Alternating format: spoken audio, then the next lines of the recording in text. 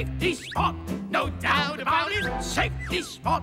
Can't do without it. It's really so important that you almost have to shout it. You gotta get safety smart. Oh, yeah. You gotta get safety smart. That means you. You gotta get safety. Gotta get safety. Gotta get safety smart. Oh, yeah.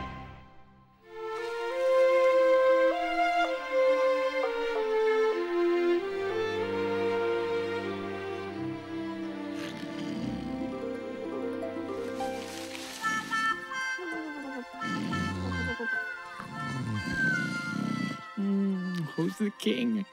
That's right, I'm the king.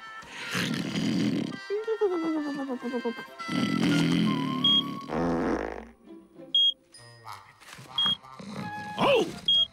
The smoke alarm. Timon, wake up! Would you turn that thing off, Pumbaa?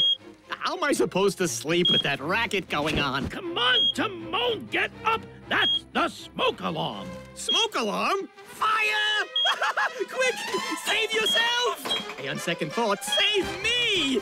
Every Bearcat for himself! Timon, don't panic. Oh, the batteries in the smoke alarm are low, and that's why it's making that sound. You mean our house isn't on fire? No, and if this had been a fire, we wouldn't have been prepared. First off, this smoke alarm needs a new battery. You can ask an adult to help change the batteries in smoke alarms twice a year. That's safety smart. Now you know what we should do? Have a little snack and go back to bed. No. We need to test the smoke alarm weekly. Okay, let's get back to sleep now.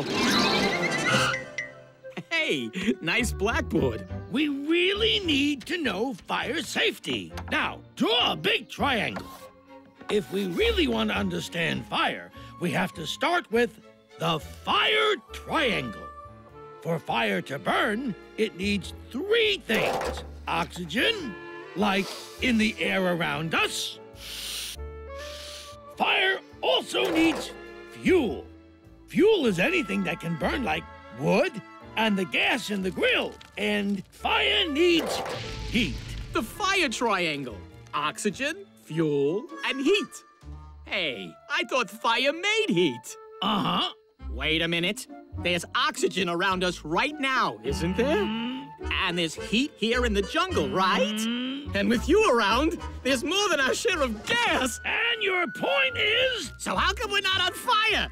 We've got all 3, right? The whole fire triangle.